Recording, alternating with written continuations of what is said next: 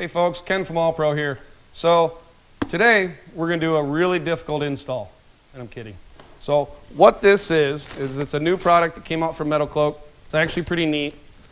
In the back of your JL, if you have aftermarket bumpers, if you have anything, you've done all sorts of upgrades back there. What this is, it is a little teeny skid plate. So your factory wiring, if you have the tow package, has a little sheet metal, super thin, minuscule little, we'll call it factory skid plate. It's pretty much a cheesy piece of crap.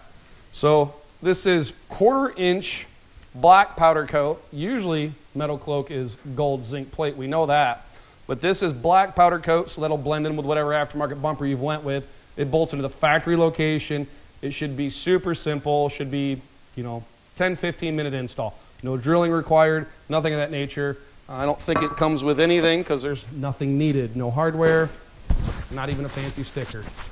So the reason I'm doing this is because we're doing more and more challenging trails, and we're wanting to go do more challenging trails. There's a couple times that I got kind of close to my trailer wiring last year. I don't tow a lot with my Jeep, but I don't want to delete my wiring because there are sometimes I haul a little 5x8 trailer to different events and shows and stuff of that nature. So it's nice to be able to have that option so that we can use it not only for off-roading and stuff of that nature, but we can also use it as a dual-purpose rig and drive around town. If I wanted to haul a little utility trailer to go pick up a lawnmower or some crap, I could.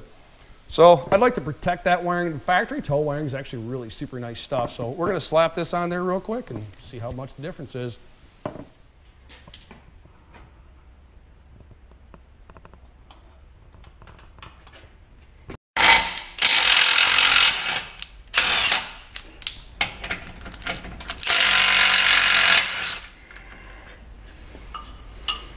So, as we see here, this is a nice, big, thick 1/4 inch plate bracket. Here is the factory one. It's not horrible on the bottom, but the face of it's pretty darn thin. And there's just not a whole lot of coverage.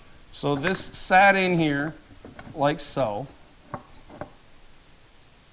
And that's all the coverage you had. That's it.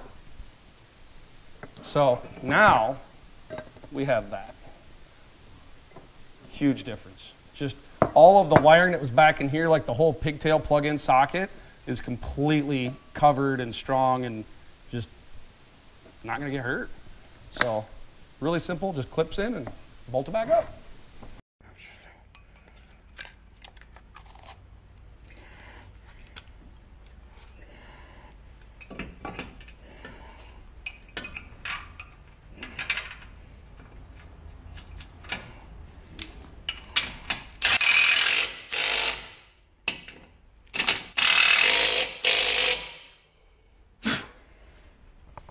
Okay, so we got it installed. It's probably the most difficult thing we've installed on our YouTube channel yet. If you have any questions, you can go to Metalcloak's website.